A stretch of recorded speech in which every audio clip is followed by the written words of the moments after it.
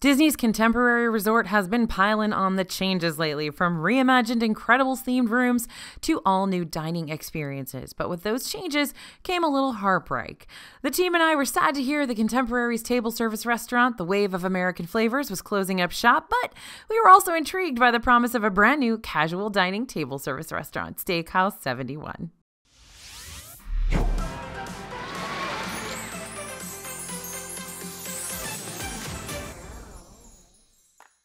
Hey everybody, it's AJ for Disney Food Blog, and I got another review coming your way. Now that Steakhouse 71 has officially opened, the team and I have been able to try practically everything on the breakfast, lunch, dinner menu, and the lounge menu. Now we're ready to determine whether Steakhouse 71 is a step up from its predecessor, or if it still has some big shoes to fill. Let's get started. Alright, Steakhouse 71 is located right where the Wave used to be, on the first floor of the Contemporary Resort. The Disney website recommends that you book an advanced dining reservation for this location, but if you're vacationing during non-peak times, you might be able to snag a same-day reservation on the My Disney Experience app. Honestly, even if you are visiting during peak times and you didn't make a reservation, it never hurts to check and see if one's available. That being said, if this ends up being a must-do dining experience for you, then yeah, make that reservation ASAP. You don't want to gamble on it. And if worst comes to worst, you can always go and eat in the lounge. You don't need a reservation for that. Now, reservations for Steakhouse 71 can currently be made 60 days in advance. That could change at any time, so stay tuned to our newsletter for the details. You can sign up at the link in our description. Now, if you're staying at the Contemporary, then getting to this restaurant's going to be a breeze. But if you're staying somewhere either on or off property that's not the Contemporary, then having that reservation is going to be crucial to even getting into the hotel parking lot.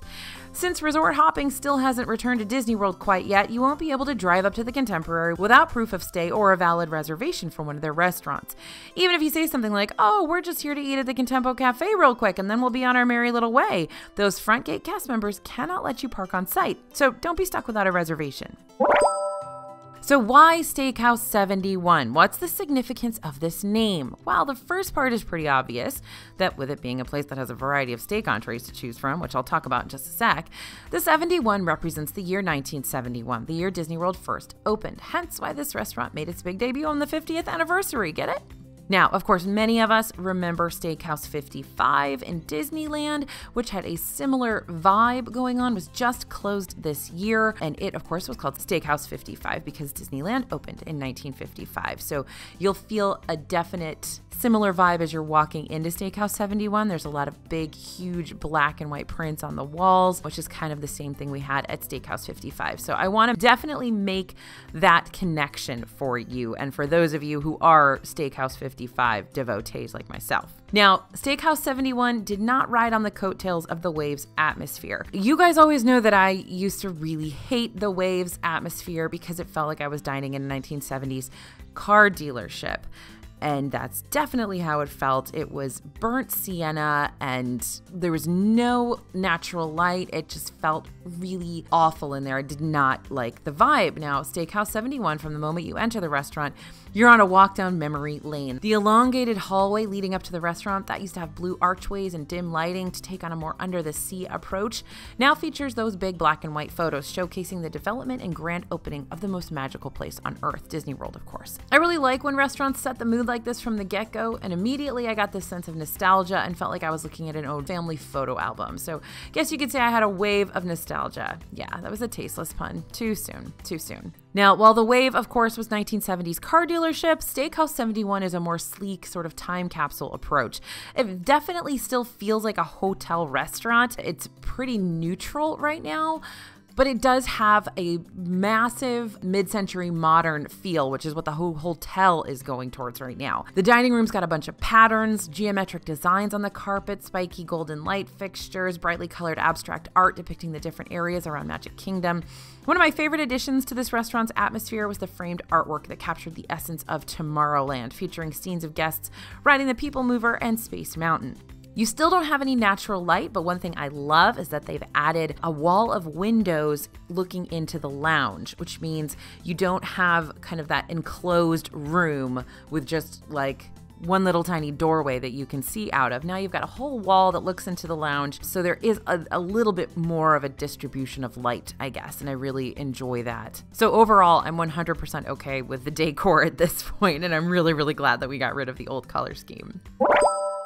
Now, let's get to noshing. What does Steakhouse 71 have on its menu? Well, this table service restaurant serves up casual dining for breakfast, lunch, and dinner. You can also enjoy a bite or two along with a cocktail over at the lounge, and that's attached to the restaurant itself. So let's start with breakfast. The breakfast menu has a tiny selection of appetizers, a bigger selection of entrees, a few extra side options in case the morning hangries are really powerful for you that day, a wake-up call list, aka the specialty alcohols, and non-alcoholic drink list with specialty and standard options.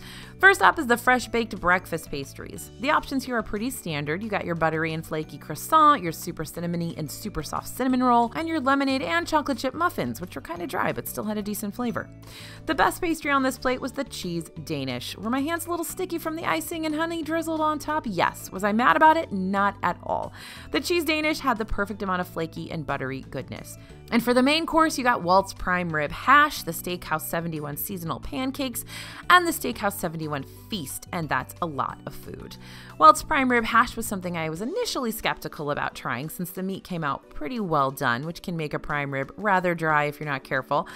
But it was still a good piece of meat and nicely seasoned too. What I liked about this dish was that you could get all the flavors, meaning the potatoes, onions, peppers, fried egg, and prime rib itself, into one very flavorful bite thanks to all the bite-sized ingredients. Now, this is one that's going to fall victim to people who say it's too salty. For me, nothing's ever too salty, but some folks might think that this is. Steakhouse 71 seasonal pancakes are going to offer rotating flavors. When the team went, the flavor currently in the lineup was pumpkin. Now, I know you guys are all missing the sweet potato pancakes. So are we. We've asked about them multiple times, and they said maybe the sweet potato pancakes will come back as a seasonal flavor. We don't know yet. So everybody cross your fingers and wish real hard on a star, and maybe we'll get those guest favorite iconic sweet potato pancakes back. Now, the pumpkin pancakes came with espresso syrup, but don't worry, if coffee isn't your flavor of choice, you can always ask your server for some regular syrup on the side instead. They were pretty to look at, but a bit on the dry side. Nothing that a little extra syrup can't fix. And with the extra syrup, the pancake stack had a better flavor and texture. And there was a little added crunch from pecans sprinkled on top. But if you are a big fan of a pumpkin spice latte, then these pancakes might fit the bill for you. Now, the Steakhouse 71 feast is big and offers a ton of different breakfast foods across multiple plates. We're talking eggs Benedict, scrambled egg, bacon, sausage, a Mickey waffle, bacon cheddar grits, breakfast potatoes, and the seasonal fruit. If I ever finish one by myself, I demand the servers from the 50s Primetime Cafe march over from Hollywood Studios to the Contemporary to present me with a Clean Plate Club sticker because I deserve it. The Eggs Benedict has the traditional hollandaise sauce and a super runny yolk. Though the flavor was nice, the English muffin it sat on could have been toasted a bit longer. The cheese and bacon grits, however, were absolutely stellar. I'd recommend eating these first while they're still nice and warm so you can get the full impact of that cheddar and bacon bit balance. Everything else on this plate is pretty traditional and pretty standard. The Mickey waffles were tasty, the scrambled eggs were okay, not weirdly rubbery like they can be at some restaurants, you know those ones, and the potatoes were crispy on the edges, soft on the inside, and a good amount of salty. But now it's time to wash it all down with some specialty drinks. The Iridescent Sipabration is a specialty drink for Disney World's 50th anniversary. You can find it multiple places, representing multiple different characters. And it's just standard Minute Maid zero sugar lemonade. The specialty part is the surprise that comes with it. Each iridescent beverage comes with a decapitated Mickey head, or another character head. And no, he's not really decapitated, but it's just his head. And when you drop the character into your drink, it'll dissolve and transform your lemonade into a pretty color with a lot of iridescence, of course. Mickey doesn't really do anything to the flavor, though apparently it's supposed to taste like fruit punch or strawberry or something. I still thought it tasted like straight up lemonade, with maybe a little bit more sugar. That being said, kiddos are going to have a ton of fun with this interactive drink. And the Sherbet Punch is another specialty drink the team tried, made with orange sherbet, Sprite, and house-made grenadine, so that's sugar, sugar, and sugar. This one was very foamy and bubbled up over the glass like a baking soda volcano. Okay, not that eruptive, but close. And this fruity drink is super sweet, but not overly so, surprisingly. I probably enjoyed the flavor more than the Sipabration, but either option's going to be fun for the kids. All right, let's move on to the lunch hour. It only felt appropriate to kick off lunch by tasting the sea salt dusted potato brioche because bread is life. And the brioche is served with a roasted garlic tomato spread and butter that has a 71 design on top, which I appreciated for all of 3 seconds before quickly spreading that liquid gold all over our bread slices. It's good bread, very light and airy, but the price for it is $12. And sure, I love myself a good chunk of carbs before my meal, but usually bread like this is complimentary at restaurants, especially at this price point. But if you need bread before your entree arrives, then this appetizer should curb that craving for you. But again, $12. The French onion soup, on the other hand, was super flavorful and worth the $10 it cost. Dare I say, it's some of the best French onion soup I've had in Disney World. The broth was rich and flavorful. Definitely felt like they rendered it down quite significantly to get that strong of a flavor. The croutons were not overly soggy like they sometimes are in French onion soup. And the cheese was phenomenal, but it was a stronger cheese than sometimes you get on a French onion soup. So all the flavors here were a little bit stronger than I think I've had previously in Disney World. So just take note of that. I am a huge French onion soup fan. I eat French onion soup at just about every steakhouse I go to. So I am 100% game for those stronger flavors, but wanted to let you know just in case you're not. The bacon and eggs appetizer is an option that used to be offered on the Wave's old menu. It was a guest favorite, and it's nice to see it return to Steakhouse 71. The dish itself is made with maple lacquered pork belly, smoked cheese grits, and a perfect egg, quote unquote. Now, the perfect part means that the egg has been cooked, I believe, to 145 degrees and then brought down slowly so that it's cooked just enough and then slowly cooled to give it a custard-like texture in the egg. Now, this dish is phenomenal. It's a different take on bacon and eggs. The pork belly is super fatty, super flavorful. They actually have a little sauce that you pour on it, and the custardy eggs have a different and subtle texture and flavor. It's not what you're used to when you just get regular, bacon and eggs, so it's real good. And again, I guess it's a maple sauce. That's what I've got here in my notes. The maple sauce for the pork belly was really, really good. And again, rendered down, so there's a lot of flavor in it. Clearly, the chef at this restaurant understands that flavor is paramount. Now, the Steakhouse 71 onion rings are also lovely and golden. Then again, I'm a sucker for all things fried and crispy, and they are plant-based, so you have no problem grabbing those if you are a vegetarian or vegan. The spicy plant-based ranch dipping sauce had a nice, unique kick to a traditional appetizer option. I do wish that it was a little bit warmer, I guess, but I don't know, maybe you disagree. During lunch, the team ordered a fork and knife Caesar salad with a creamy Caesar dressing, crunchy and garlicky croutons, and thick shavings of Parmesan cheese. There was definitely a lot of flavor going on here, a lot of thickness to the dressing. It was a very powerful salad. I don't know what that means exactly, but that's the word that's coming to mind when I think about it. It's a very powerful salad. So I think this is a safe, fresh option for you if you're a big salad fan. Now, when it comes to entrees, the team and I tried out 6 different options at lunch. First, we tried the Steakhouse 71 burger, which is made with a signature blend of beef, American cheese, lemon aioli, red onion, and house-made pickles on a brioche bun. And this burger will change your life. It is truly one of the best burgers I've had in a very, very long time. Now, what the menu doesn't mention, oddly, is that the burger is also topped with a nice slice of pork belly. They kind of say it's like the bacon in a bacon cheeseburger, but of course it's pork belly, and it is really phenomenal. I absolutely loved it. I had it a little bit later at the lounge as well. Still excellent. It's cheesy. It's a smashed burger, which means the patties are kind of smashed down on the griddle, and there is just so much flavor going on, you guys. There's almost a little bit of greasiness to it. It's like a diner burger, but at a really, really good diner. So I'm perfectly comfortable with this not being kind of a big fat patty burger. It's just so good. Like I said, I had it again later on in the week, and it was just as good again. This is something I will probably dream about and get multiple times in Disney World. Now, the Parmesan waffle fries that were paired with it, and that are paired with a lot of things at lunch, were a bit overdone, and they were overdone again when I went to the lounge later in the week. They just felt like fries that had sort of been sitting around for a while. When you have waffle fries and they kind of get hard and crunchy, which is not how I like my fries. So even though they had a nice flavor, I really could only get through a couple of them because the texture was not there. So heads up on that. You may ask for your fries to be a little bit underdone when you go, if you're the same as me. Now, the team did have the same fries with the steak frites, and they were okay there, but still, again, not great. So let's talk about the steak frites next. The steak on top of the Parmesan fries was cooked just right. We wanted it sort of medium rare, and it was a decent steak for sure. The chimichurri sauce drizzled on top provided a nice sort of slightly spicy flavor for the steak and waffle fries. It was a very good dish. Again, I'd get the burger. And then there's the gourmet grilled cheese, which is probably the only thing that I would say would rival the burger for me on the lunch menu. So this is made with toasted brioche, Gruyere, smoked Gouda, shredded pork belly, of course. There's pork belly everywhere, which is why I love this restaurant. Caramelized onion jam and arugula. Now this was very, very good, especially that caramelized onion jam. It was super sweet and it complemented the savory elements of this sandwich, but if you don't like sweet and savory together, you aren't going to like this because it has a very strong sweet component to it. So you may ask for the caramelized onion jam on the side and just put a little bit on so that you can sort of manage how much of that sweetness you have, because it was real sweet. But the sandwich was phenomenal, definitely worth getting. And the pasta salad on the side, a good light option for those who don't want something fried with their entree. Now, here comes another sandwich, the prime rib sandwich. Fun fact about this one, the au jus sauce that the prime rib is cooked in takes the chefs 4 days to make, so of course my standards are very high. And yes, the flavor of the prime rib was very good, but the bread of the sandwich was a bit too much. Most of the time I was getting way more bread in the bread to meat ratio, which made the sandwich kind of dry and kind of chewy and hard to get through. So stay aware of that if you do order this sandwich. Now let's move on to the next one, crab cake sliders. These sliders were tall, and what you have to do, it's like kind of an interactive dish.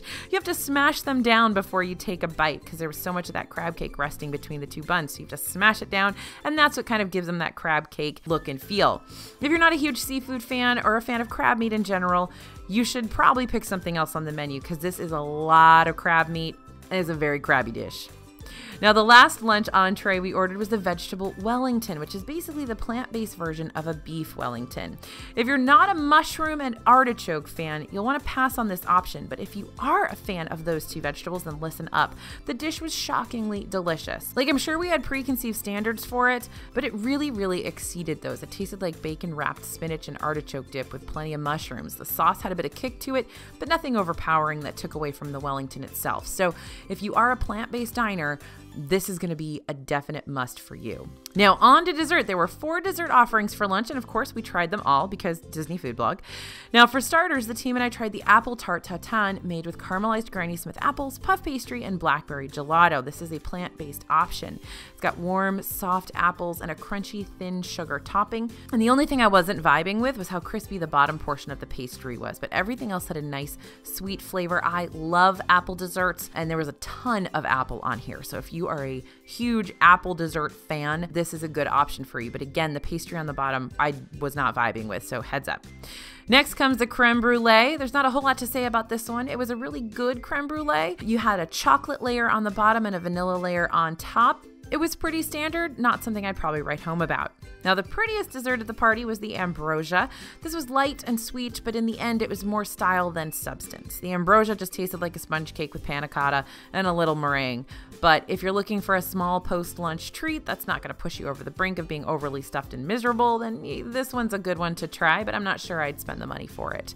And last, but certainly not least, we've got the Steakhouse 71 signature dessert, the Steakhouse 71 chocolate cake. The cake here features layers of whiskey-infused chocolate cake, chocolate mousse, and raspberries. Now, there are 15 layers, and the 15 layers represent the 15 stories of the contemporary resort. Now, those of you, again, who loved and adored Steakhouse 55 will remember their chocolate layer cake. This is a very similar experience, but a little bit smaller. Now, the dessert tasted like a standard chocolate cake. It wasn't bad, but the only truly standout thing about it was the presentation. I didn't taste a lot of the whiskey in the chocolate cake. It was not a very alcohol flavored situation, so it was fine, but I probably wouldn't spend the money for it again. So none of the desserts here really wowed us necessarily. Now, as far as specialty drinks go, we tried out a few. The vodka gimlet was classy, very refreshing. An additional non-alcoholic vodka mixed in was a flavoring agent, sort of giving it an herbal taste. The tequila sunrise for 2 is the current fishbowl drink over there. It replaced the Seven Seas Lagoon. This is a very sweet drink, but you can still taste the alcohol a little bit. Now, if you enjoy a little bit of alcohol with your sugar, then this could be for you. The Fig Manhattan is made of monkey shoulder blended scotch. I don't know why, but the name of this scotch always makes me laugh.